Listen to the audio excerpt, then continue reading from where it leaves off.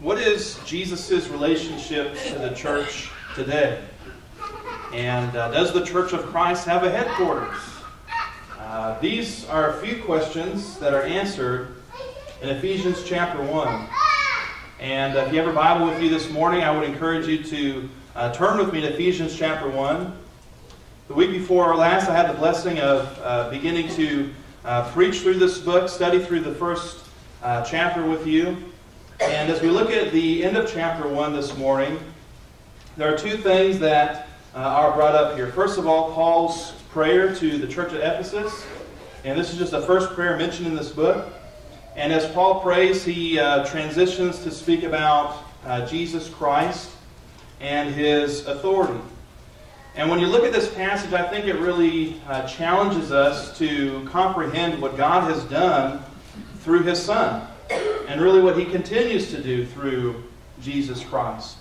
And so we are reminded in this passage that we have the blessing of prayer, and we can see how Paul prayed. I think he's a good example for us to follow regarding prayer. And we also see in this chapter that we have the blessing of serving a righteous king, a king who is far above the corruption and the wickedness which exists in this present world, a Lord who is loving and compassionate. If you ever take the time to read through Paul's letter to the church at Ephesus, one of the major themes in this epistle is Jesus' relationship to the church. And this is a theme that we find yet again at the end of the first chapter. And so I'd like us to begin here in Ephesians chapter 1. We're going to start with verse 15. And here we read Paul's prayer, his prayer to those at Ephesus. And I'd just like to provide a short little outline regarding the verses we'll look at. Hopefully this can help you track where we're at as we go through this the end of this first chapter here. And so here we read about Paul's prayer, verses 15 through 19. And we see this as a prayer of thanksgiving. It's a prayer of thanksgiving. Let's start in verse 15. He says, "Wherefore I also, after I have heard of your faith in the Lord Jesus and love unto all the saints, cease not to give thanks for you, making mention of you in my prayers." And so if we follow Paul's example of prayer, who should we pray for? We should, of course, pray for all people. We should pray for those who have authority over us in this present world, those in the government. But we should pray specifically for our brothers and sisters in the faith. We should pray for one another. And I think if we're going to really be effective in doing that, then we have to spend some time together. We have to get to know one another. How can I pray for your needs if I don't know what your needs are? And if you've been blessed, how can I be thankful and praise God for the blessings you've received in life if I don't know about the blessings you've received? Now, of course, we can just kind of say a generic prayer. God, be with the church and be with our brothers and sisters in Christ. But again, if we want to be a little bit more effective and more detailed in our prayers, then we have to get to know one another. And we see here Paul praying not only for those at Ephesus, but in a moment we'll see he prayed some specific things regarding prayed for some specific things regarding the church at Ephesus. And so we should get to know one another. Just the basic, us coming to church, not forsaking the assembling of ourselves together as the manner of some is. Just us coming together and worshiping God. That is one way we can get to know each other a little bit better. And of course, when we come together, there's usually announcements. If someone's going through some kind of difficulty, if someone has been blessed, or if there's something exciting happening in their life, like they're getting married or something like that, that's usually announced as well. We have the bulletin that will have a list of people who are seeking and soliciting prayers. And so just coming to worship and participating in what the church is doing, that is a way we can get to know one another and be effective in our prayers. We are reminded here that prayer is not just about worship to God. And of course, it is that. Prayer is an act of worship. But we also see here that prayer is a way that we can serve one another in the faith. If we go back to verse 16, Paul said he ceased not to give thanks for the church at Ephesus, making mention of them in his prayers. And this reminds me of what is said in 1 Thessalonians 5:17, where we're told to pray without ceasing. Now, does that mean we have to have a prayer, going on in our heads 24/7? No, I don't think that's what it means. I heard one man explain it this way, throughout his whole life, if you look at his life, he eats without ceasing. Because if we truly stopped eating, we would die. So same thing regarding our spiritual life and our spiritual walk. When we look at our whole life and our whole walk with God, we ought to be a people who are characterized by prayer. That prayer is something we do continually, something we do regularly, and in that sense, we pray without ceasing. Now, as we continue reading here, we can see some of these specifics Paul prayed for. And letter B there, we see that he prayed for wisdom and revelation. Wisdom and revelation. This is verses 17 through 19. And he continues saying that the God of our Lord Jesus Christ, the Father of glory, may give unto you the spirit of wisdom and revelation, the knowledge of him, the eyes of your understanding being enlightened, that you may know what is the hope of his calling, and what the riches of the glory of his inheritance in the saints, and what is the exceeding greatness of his power to usward who believe, according to the working of his mighty power. And so we see here he prayed for several things. First of all, if you look at verse 17, he prayed that God may give a spirit of wisdom and revelation to those at Ephesus. Several things in verse 18. First of all, in verse 18, he prayed that they have the eyes of their understanding enlightened. Perhaps your translation might say the eyes of your heart enlightened. Also in verse 18, he says to know the hope of his calling. And also in verse 18, to know what are the riches of his glorious inheritance in the saints. And then lastly, in verse 19, he prayed that those at Ephesus could know what is the exceeding greatness of his power toward us who believe. And so these are some wonderful things I think we should pray for today. And if you ever, wondering, hey, what should I pray for? If you're struggling with, what to go to God, what to take to God in prayer, this is a great passage to turn to. What does having the eyes of your understanding enlightened mean in verse 18? The American Standard Version says having the eyes of your heart enlightened. And in the biblical context, the heart, the human heart, it's not talking about, the muscle, the blood pumper. That's really all the physical heart does. It just pumps our blood. It's just a muscle. But it's talking about our mind. In the Bible, the heart is the seat of our thoughts and our desires, our affections. And I think we have a good commentary on this verse in the book of Acts. And Acts 26, verse 18, these are Jesus' words to the Apostle Paul regarding his ministry and what the Apostle Paul was to do. And it says, Jesus speaking to him says, to open their eyes and to turn them from darkness to light and from the power of Satan unto God, that they may receive forgiveness of sins and inheritance among them which are sanctified by faith, that is in me. And so to have the eyes of our understanding enlightened, or the eyes of our heart enlightened, means that we learn the gospel. And we learn it in such a way that we're able to respond to it, so that through the power of Christ and through the power of God, we can turn away from darkness, we can turn away from the power of Satan, and turn to the power of God, and have forgiveness, and have an inheritance among those who believe in Christ. That's why the word gospel means good news. And for those who believe in the gospel, it's freedom. It's freedom and blessings in God.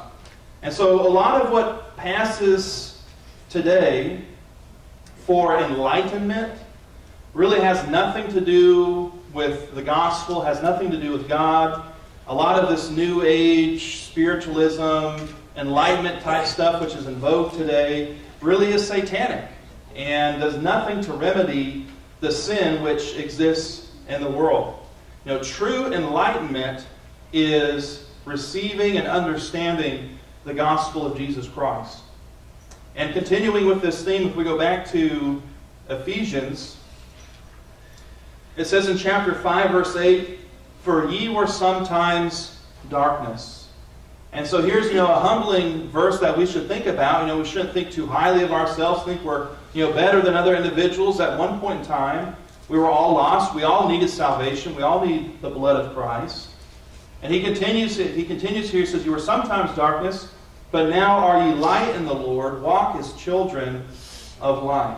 And so because we have received the gospel, because we have believed in it and obeyed it, and allowed it to reveal and open the eyes of our heart that we can respond to it, we are now light in the Lord, and we are encouraged to walk as children of light. We have to be careful, and we have to remember that the devil is at work in this world today. And if the eyes of our understanding are not being enlightened by the Word of God, then we are being blinded by the false religion and false philosophies which are so rampant in our culture today. And you just think about what's on television today. Any kind of almost any modern day sitcom, for example, it's going to have people living together who aren't married. It's going to have the celebration of homosexuality and drinking and drugs and so on. And that passes for entertainment in our country. And there's people who don't care about the Bible, who push the Scriptures aside. And even though it's just entertainment and it's just fiction, that is what people are absorbing in their minds. Hours and hours a day, they're absorbing that into their minds. We have to be careful about the kinds of things we invite into our lives, the kinds of philosophies, the kinds of ideas that we find entertainment in, and the kinds of things that we allow our children to view. And so if our eyes aren't being enlightened, if the eyes of our understanding are not being enlightened by the gospel, be certain that the world is working to blind you and blind people from seeing the truth of God's Word. One of the things Paul prayed for is hope.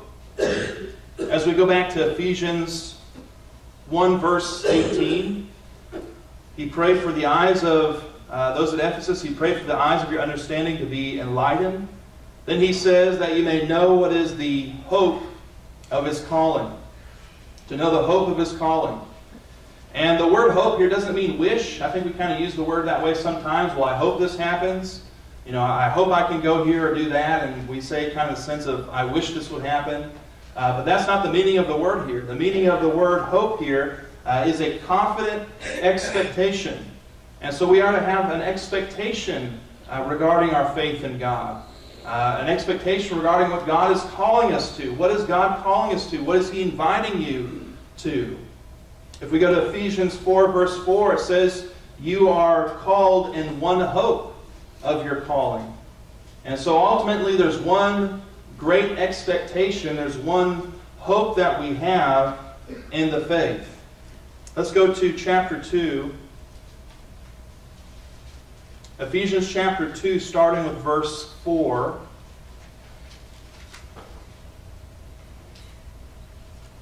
Ephesians 2, verse 4 says, but God, who is rich in mercy, for His great love wherewith He loved us, even when we were dead in sin, hath quickened us together with Christ. By grace ye are saved, and hath raised us up together, and made us sit together in heavenly places in Christ.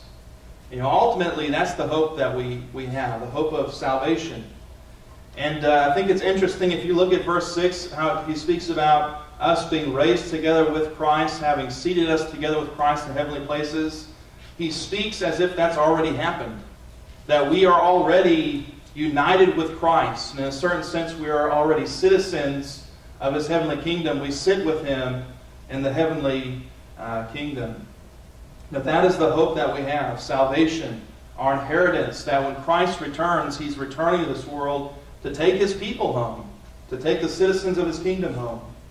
And so Paul prays that we should know that and have confidence in that as Christians. Now as we keep reading here, he transitions, and it's pretty smooth the way he transitions from his prayer to speaking about Jesus' authority. He transitions from his prayer to Jesus' authority. Again, just a quick short outline to help you kind of keep track of where we're going here. As we continue reading in verses 19 and following, he speaks about the authority of Christ. And he mentions several things. First of all, he mentions the resurrection.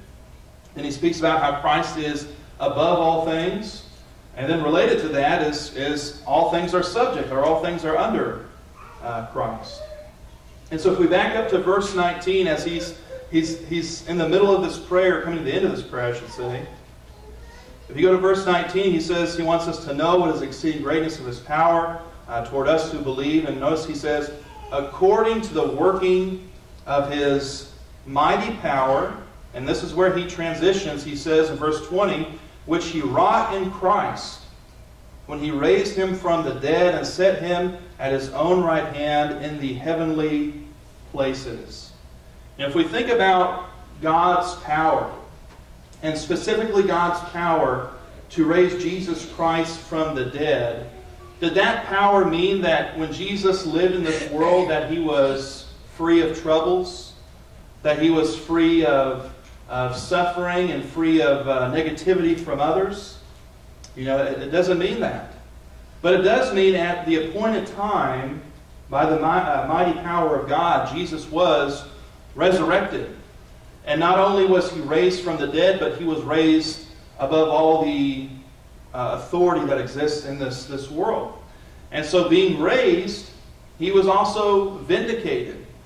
You know, think about the kangaroo court that the Jewish people put him through. You know, basically telling lies, giving false testimony to the things he was saying and things he was doing. They beat him, they scourged him, they made a mockery of him. They reviled him and said horrible things to him while he was being crucified. And yet, after all that, God raised him from the dead. It shows God vindicated Jesus Christ. You know, what could anyone say to that? You know, after everything, all the horrible things they had done, God raised him from the dead. You can't argue with that. Now, those who opposed Christ back then and those who oppose Christ today, they're still going to say whatever they want. They're still going to revile Christ. But it doesn't change the fact that God has raised him from the dead and raised him above everything that is in this world. And so what does that mean for you in your life and in your walk with God? You know, when you go through difficulties, when someone is extremely negative to you, or if you're going through some kind of hardship, does that mean God is just going to instantly snap his fingers and make it all go away? You know, typically that's not how it works. But we can have that, again, that hope, that confidence that a day is coming, there's an appointed time coming where God is going to raise us up just as he raised Jesus up. And in that same sense, we're also going to be vindicated. Vindicated in our beliefs, vindicated in our faith in Christ. And if God raises you up, well, then who can take you down? You know, who can pull you down? It's not going to happen. And so not only did God resurrect Jesus Christ, but he also is going to resurrect us. And that's part of the prayer. That's why he transitions. He says we ought to know in verse 19 the power of God that works in our lives, and that is going to work in our lives. And we can know that power by the power of God the Father to raise Jesus from the dead. And so not only did he raise him from the dead, if you look at verse 21, he raised Christ above everything. Going to verse 21, speaking about Christ, it says he is far above all principality and power and might and dominion and every name that is named, not only in this world, but also in that which is to come. Now, in the ancient world, to be at someone's right hand, especially someone like a prince or someone in a position of authority, that was a great place of honor. And it was also a position of authority. And so here we read that Jesus has been raised to the right hand of God the Father. That he is in heaven, and he's at God's right hand, and what is he doing there? You know, what's implied in this passage? Look at verse 21. It says he's far above all principality and power. Also, verse 22 says all things are under his feet. And so it's a picture of Christ reigning as a king, ruling over this world. This is said in Revelation 19:16 about Christ. He hath on his vesture and on his thigh a name written, King of Kings and Lord of Lords. You know, it doesn't matter who the president is, doesn't matter who the king of some foreign nation is. Christ is above that individual. He is the King of Kings. He is the Lord over lords. And so Jesus Christ is not only our authority, but He's the authority for the entire world. He alone is the only begotten Son of God. He alone is the one who died for our sins and could die for our sins. He is the one that God raised from the dead and raised above all principality and power and put all things under His feet. You know, in my life I have encountered people who claim that they are Christians. They claim they are followers of Jesus Christ. However, as I got to know them, it became extremely evident that they did not believe in Jesus' authority. And there were significant portions of the New Testament that they did not believe either. You know, if we look at Ephesians chapter 1 and consider carefully what's being said in verses 21 and following, if this was the only passage in the New Testament which spoke about Christ's authority, I think it would be, it would be enough. You know, it talks about Him being above everything. If we go back to verse 21, it says, not only in this world, but also in the world to come. And so very clearly, this is telling us Christ has all authority. His authority is universal. However, this doctrine is not just found in this one passage. You know, as with a lot of fundamental or important teachings, it's something that's spread throughout all the Bible. You know, virtually the same statement in Ephesians, Jesus said the same thing during the Great Commission, after His death, burial, and resurrection, as He is speaking to the apostles and commissioning them to go out into the world, make disciples of all nations. As He said in 28 verse 18, He came and spake unto them, saying, all power is given unto me in heaven and in earth. And the word power here means power in the sense of authority. That He has all authority, not only in heaven, in the spiritual realm, but also here in this world, in earth. And I humbly ask you this morning, do you believe that statement? Do you believe Jesus' words? I do. And I believe He has all authority in this world, in this earth. In 1 Peter chapter 3, verse 22, speaking about Christ, it says, who's gone into heaven, and is on the right hand of God, angels and authorities and powers being made subject unto Him. And so here we learn that the things that are spiritual in nature, angels, for example, are subject to Christ. And I think a lot of people who read the Bible or know a little bit about the Bible think that there's a kind of a dichotomy between God and Satan, that these are kind of two equal figures who are fighting for our affections and so forth. And Satan is fighting for our affections in this world, but he is not equal with God in any way. He is not equal with Christ in any way. He is a spiritual being. He's a created being. And he is subject to God, just like every creature is subject to the authority of God. And so we see that here in Peter, that all the spiritual realm, angels, authorities, powers, they are subject unto him. Then one more passage regarding this, Philippians 2, 9 and 10, says, wherefore God also hath highly exalted him, and given him a name which is above every name, that at the name of Jesus every knee should bow, of things in heaven and things in earth and things under the earth. So again, things in heaven, things under the earth, that would be the spiritual world, the spiritual realm. But also mentions things in earth. That would be us, human beings, this world today. We all need to bow before Jesus Christ. And so we can see from these verses that Jesus' authority is universal. That God has raised him far above all principality and power, everything in this present world. And if we go back to Ephesians chapter 1 and read the rest of the chapter, verses 22 and 23, it says, "And hath put all things under his feet, and gave him to be the head over all things to the church, which is his body, the fullness of him that filleth all in all." And so not only does Christ have authority over everything, but especially in the church, we need to recognize his authority, his headship. He is head over all things to the church. It says there in verse 22.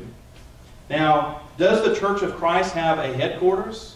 Now, if you look at a lot of churches today, they have a worldly headquarters. Usually in some state there's actually a group of people where they meet together and they kind of dictate what's going to happen in the church that year, what the church is going to believe, what they're going to practice, and so on. Well, in the Church of Christ, we do not elect men to form a government in the church, which there are boards and superintendents and officials and so on and so on and so on. There is not one person or one group of people here on earth which dictate what we're going to believe or what we're going to practice in the church. But with that said, we do have a headquarters, and that headquarters is heaven. Christ is called our head. Verse 22, he is head over all things to the church. And we learn in this verse that he is above this world. He's at the right hand of God. His quarters, his dwelling place, is in heaven, at God's right hand, God the Father's right hand. And so the headquarters for the church is in heaven. We are given this warning and this admonition in Colossians 2, verses 18 and 19. It says, "Let no man beguile you of your reward in voluntary humility, and worshiping of angels, intruding into those things which he hath not seen, vainly puffed up by his fleshly mind." And notice it says at the very beginning of verse 19, "and not holding the head." That's a reference to Christ. He is our head. He is the one we have to hold fast to. He is the one we must look to in the church. It says, "not holding the head, from which all the body by joints and bands having nourishment ministered and knit together increaseth with the increase of God." And so here the church is pictured as a body, right? A physical body, a human body. And Jesus is the head of that body. And he says it's through our head, through Christ, that the whole body really consists. We're all held together and nourished through the head. Obviously, you don't want to separate your head from the body, right? Then that's not going to be good for your health at all. So, there are times, I think, where as Christians, we need to be iconoclasts. That is to say that we need to tear down and destroy false images and false ideas that people set up for themselves. And there's a lot of people who claim to be followers of Christ, but they do not really recognize Christ as the head of the church. They recognize some person or some group of people as the authority. Now, why should we be iconoclasts? Should we do that because we want to be mean and pretend like we're better than other people and that we're holier than other people? No. Sometimes we need to tear things down if we really want to serve God correctly. When God spoke to the prophet Jeremiah, for example, he said in Jeremiah 1 verse 10, "See, I have this day set thee over the nations and over the kingdoms." Notice he says to root out and to pull down and to destroy and to throw down. And then he says, after all those words for destruction and tearing down, then he says to build and to plant. And so for the Word of God to be effective in a person's life, sometimes we have to do what Jeremiah was told to do. That we have to root out and pull down and destroy the false idols they have set up for themselves, set up in their heart. And if we don't deal with those issues, they're never really going to follow Jesus Christ as the authority in their life. And only when we purify ourselves and get rid of all the worldly junk we have in our lives can we really begin to follow Christ and really begin to build and plant what God wants us to build and plant in our lives. There's many people today who think they are following Jesus, but the reality is they're not. They're following the words of some man. And I'd be quick to say, anything you hear me say from the pulpit or in a Bible class, don't just take it for granted. Don't believe something because the preacher says it. Believe it because you're convicted of it from the Bible, from God's Word. And so one of the fundamental principles of enlightenment is recognizing the authority of Jesus Christ, which of course includes the authority of the New Testament. Because if we want to learn the words of Christ today, and if we want to follow Christ today, this is how we get to know Him. This is how we learn His teachings and His doctrines. It's through the New Testament. And so not only is He above all things, and He is the authority we must look to, but we also learn that Jesus Christ, all things are subject to Him. All things are subject to Christ. Verses 22 and 23. And we've already read those. It says at the end of verse 22 that He is the head over all things to the church, which is His body. And so once again, the church is pictured as a body. And Jesus is the head of that body, and the church is the rest. We are His body. And if you look at verse 23, what is the fullness of Christ mentioned in verse 23? Which is His body, the fullness of Him that filleth all in all. Here the church is pictured as the fullness of Christ. The church is Christ's body, and if people are going to see the glory of Jesus today, it's going to be seen here. If they're in this community, in this location, it's going to be seen in the church of Christ. All those in our community who are lost in sin, who are struggling in life because they don't have God, who is going to save them? Who is going to turn their life around? Who is going to share the gospel with them, the truth with them? Christ, of course, is the one who's going to save them, but it's going to be you and me who point them to that truth. Now, unless they're reading the Bible on their own and they come to that, there's actually been a few people I've met who have converted themselves. Very few, but I have met a few. People who've converted themselves through studying the New Testament and beginning to go to churches and seeking and trying to find a church which actually teaches what the Bible says. I actually went to school with a man who, that's how he was converted. He began just reading and eventually ended up at a Church of Christ and began asking a lot of questions about the Bible. But that's, I think, kind of a rare thing. So unless that happens, the only way someone's going to learn the truth today is through you and me, or through some other faithful member of the Church of Christ. If we do not take the gospel out to our community, no one else is going to do it for us. And I've heard people say that in my life. I've heard preachers say that, and rather recently, in the past few years, that's really been affirmed, and I've seen that in my life. If we do not take the gospel out to those in the community, no one else is going to do it. No other church is going to do it. Do you think Mormons and Jehovah's Witnesses are out there knocking on people's doors and striving to share the gospel with people? That's not what they're doing.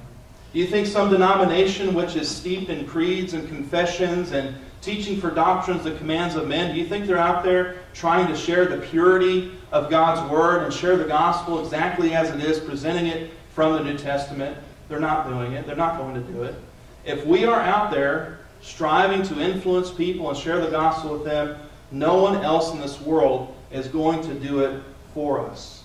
If we will not take the gospel out to our community, there is no other. And if people want to know the fullness of Christ today, if they want to learn about Jesus and learn the truth, they're going to find it in the church.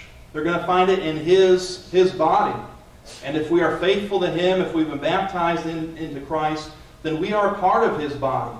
And we can share those blessings with others. And so as we look at this passage, we are reminded of the blessing of prayer. And we do have that amazing blessing that really anytime we want, we can go to the Creator of the universe and beseech Him in prayer. And He hears our prayers and He answers our prayers according to His will. In this passage we've been looking at this morning, we also learn that we should pray for one another specifically. And we ought to pray for things that are happening in the church. That we can grow and that we can comprehend the profound blessings of God through His Son. And then we also are reminded of Christ's authority, not only His authority in the entire world, over the entire earth, but also His authority in the church. There are some people, I think, in the world today who like the idea of Jesus to some extent, but for whatever reason, perhaps they've had some kind of bad experience in their life. They don't like the idea of a church or going to church. And I can somewhat sympathize with that if someone's had some kind of bad experience. But we have to remember the church is the body of Christ. And if a person believes that they can be saved and perpetually forsake the assembly, forsake coming to church, then they believe in something other than what the New Testament says. Whether they know it or not, if someone says they're all about Jesus, but they're not about religion or not about church, they're trying to separate the head from the body. Jesus is the head over all things to the church is His body, and the church is where the fullness of Christ is seen today. And so not only do we look to Jesus for our authority and that we cherish Him and highly respect Him and strive to follow Him, but also we need to consider one another and cherish one another. We are called the family of God. If we look at this letter, that's one of the blessings we have as those who have believed and obeyed the gospel. We are adopted in the family of God. We become a part of Christ's body. And it says in Ephesians 4, verse 4, there is one body. And also in Ephesians 5:23, that Christ is the head of the church, and He is the Savior of the body. Now, if there's one body, and the church is the body, how many churches are there ultimately? There's ultimately one church, and it's the one Jesus promised to build. And either we are a part of His church, and we are part of that body, or we are outside of it. I mean, there's no middle ground. And Jesus is only concerned with saving His body, His one body. So if we want salvation, we have to be a part of what Christ established. We have to be members of His body. And so this morning, if you desire to be added to that one body, the New Testament is very clear on what a person who is outside that body, who's never properly responded to the gospel, what they need to do to be a part of what Christ has promised and what He has established. That person needs to hear and believe the gospel. They have to be willing to repent of their sins and confess their faith in Christ. And then lastly, be baptized for the remission of sins. Be baptized, be immersed into His body, and then continue in the faith. Continue to live a godly life. It says in 1 Corinthians 12, verse 13, "For by one Spirit we were all baptized into one body, whether we be Jews or Gentiles, whether we be bond or free, and have been all made to drink into one Spirit." We are all one in the body of Christ, and for that we can thank God and bless God. And so this morning, if you would like to put Christ on in baptism, and if we could encourage you in any other way, if we could offer prayers for you, then please let us know by coming forward as we stand and as we sing.